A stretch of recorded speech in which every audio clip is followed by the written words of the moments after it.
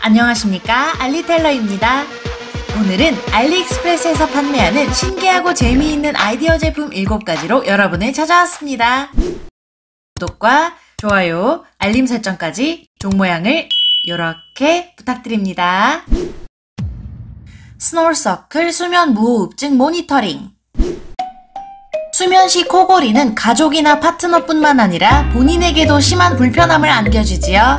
하지만 코골이의 가장 심각한 문제는 아무도 모르게 수면 무호흡증으로 이어짐에 따라 건강에 치명적일 수 있다는 것입니다. 수면에 충분한 시간을 할애했음에도 뭔가 깨어나지 않음은 물론이고요. 일반적인 무호흡증 기기들은 병원에서 너무나 많은 시간과 돈을 투자해야 이용 가능하니 불편하기도 한데요. 그래서 집에서 간단하고 편하게 수면 중 산소의 흐름을 측정하는 기기가 나왔습니다.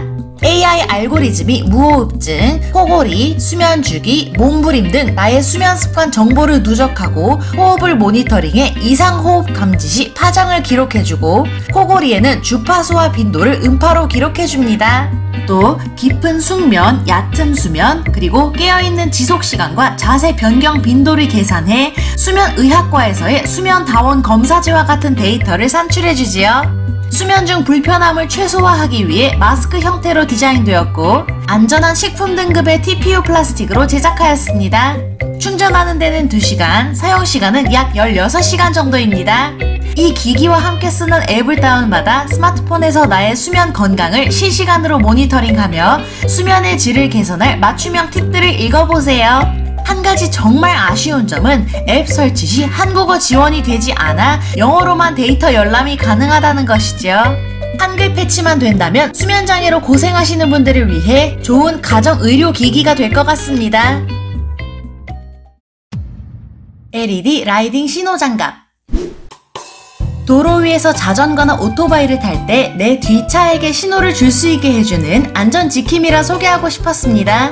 특히 자전거는 도로교통법상 차로 구분됨에도 불구하고 도로 주행 차량으로 인정받지 못하는 경우도 있어 안타까울 때가 많지요. 뒷차에게 자전거 운전자의 좌우 회전 신호를 알릴 수 있다면 사고를 조금이나마 예방할 수 있지 않을까요? 그리고 러닝이나 스케이트 등 여러 상황에서 주의를 주고받는 데에 큰 도움이 될 것 같습니다. 벨크로 안쪽에 케이블로 충전할 수 있게 만들어졌고 색상은 2가지, 사이즈는 3종류이니 손바닥 폭 또는 둘레를 측정하여 참고해주세요.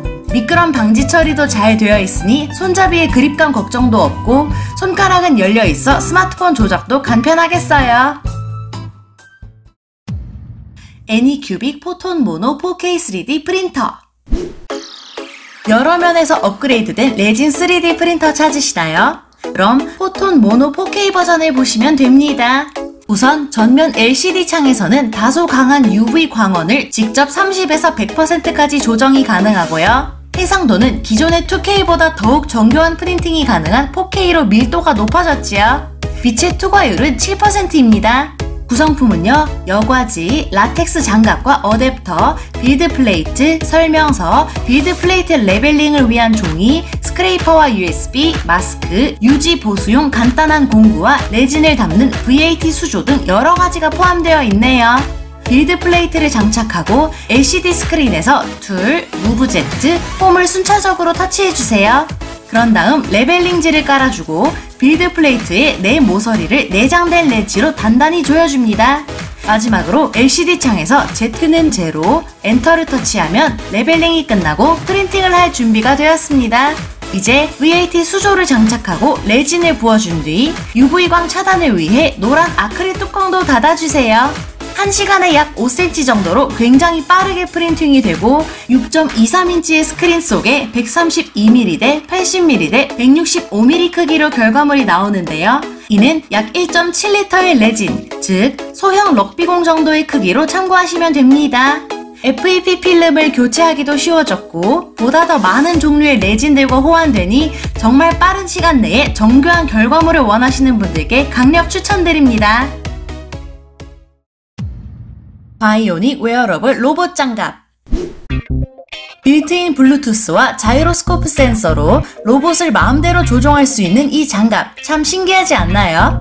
5 손가락들은 전위차게, 중지와 약지 사이에 자이로 엑셀 센서, 손등에는 블루투스 모듈, LED 빛, USB 인터페이스와 펑션 키들, 초기화 버튼, 플러스와 마이너스 전극, 그리고 전원 스위치까지 저 작은 공간에 로봇 조종을 위한 모든 것들이 오밀조밀 담겨있네요. 무게는 약 200g에 7.4V 리튬 배터리로 작동하며 손에 착용하면 마치 SF 영화의 한 장면처럼 로봇을 조종할 수 있게 됩니다. 외골격 모션을 감지하기 때문에 충분히 연습하기만 한다면 재미있게 사용할 수 있겠어요. 일회용 음식물 쓰레기 거름망. 간편하고 맛도 좋아서 자주 먹게 되는 라면. 먹을 때는 좋지만 뒤처리가 귀찮을 때가 많은데요. 아무리 스테인리스 거름망이 있어도 막혀서 차오르는 물과 흘러들어가는 찌꺼기들은 막을 수가 없지요. 싱크대 테두리를 깨끗하게 닦아서 틀을 붙여주고 거름망을 걸어서 여기에 국물을 부어주면 손을 더럽히지 않고 깔끔하게 국물만 버리실 수가 있습니다. 거름망 틀의 길이는 각각 16.5cm이고 거름망은 폴리에스테르 재질인데요. 여기서 잠깐, 뜨거운 기름은 녹을 수 있으니 붓지 마시고 카레나 짜장처럼 점성이 강한 것을 부으면 내려가는 데에 시간이 좀 걸릴 수도 있답니다. 꼭 음식물 쓰레기가 아니더라도 야채나 과일을 씻고 물기를 빼는 데에 사용하셔도 됩니다. 이제 손을 더럽히지 마시고 깔끔하고 신속하게 찌꺼기를 처리하세요. 그린테스트 에코6 식품 질산염 함유량 측정기. 탄산염을 질산에 녹인 화합물로 만들어진 질산염. 우리가 흔히 섭취하는 과일이나 채소에서 찾아볼 수 있고 소량은 문제될 것 없을 뿐만 아니라 꼭 필요한 식품 첨가물인데요. 가공육, 육류, 그리고 생선에는 질산염에서 환원된 아질산염을 발견할 수 있지요. 문제는 우리가 안전수치를 뛰어넘은 것을 모르고 섭취할 때가 있다는 것입니다. 그럴 때 간편하게 식품에 찔러서 질산염 수치를 알아볼 수 있는 기기를 소개합니다. 화면에는 검사 가능한 카테고리가 6종류인데요. 약 64종류의 과일과 채소, 육류, 생선류, 물, 그리고 방사능 수치를 검사할 수 있게 되어 있습니다. 한국어 지원도 되지만 알기 쉽게 그림으로도 정리되어 있지요. 물은 TDS 검사를 할 수 있는데요. 이는 물속에 녹아있는 고형 물질의 총량을 의미합니다. 보통 0에서 600ppm까지 측정하는데 숫자가 클수록 오염도가 심하다고 볼 수 있지요. 마지막으로 가장 위험한 알파, 베타, 감마, X선 등 여러 방사성 물질 함유량도 측정할 수 있답니다. 질산염의 법적 허용치는 우리나라는 킬로그램당 70ml인 70parts/million, 미국은 100ppm이라고 하니 참고해주세요. 우리 모두 식탁 위 먹거리만큼은 안심하고 편하게 먹을 수 있어야 하니 저도 꼭 갖고 싶어지네요. GPC의 미니 카라비너. 암벽 등반을 하지 않는 분들도 다방면에서 사용할 수 있는 맥가이버 칼 같은 아이입니다. 언박싱, 병따개, 스크류드라이버, 열쇠고리까지 스테인리스 스틸 재질이라 물에 닿아도 녹이 슬지 않고 일상생활에서는 물론이고 캠핑 같은 야외 활동 시에도 유용합니다. 최지렛대로 사용할 수 있도록 곡률에 신경 썼고요. 무엇이든 돌려서 풀거나 빼내거나 뜯거나 90kg까지는 거뜬히 매달아둘 수 있는 강력한 내구성을 자랑하지요. 약 1800kg의 집차로도 부러지지 않고 남자들이 일상에서 자주 사용하는 공구들을 모아서 초미니 압축된 버전으로 하지만 세련됨을 놓치지 않고 디자인한 제품입니다. 이만하면 만능 도구를 한 손에 쥐고 싶은 분들의 로망을 정말 잘 실현한 물건인 것 같네요. 지금까지 알리익스프레스에서 판매하는 재미있는 아이디어 제품 7가지를 보여드렸는데요. 저는 다음에 더 재미있고 유익한 영상으로 돌아오도록 하겠습니다. 오늘도 영상 끝까지 시청해주셔서 정말 감사드리고요. 지금까지 알리텔러였습니다. 감사합니다.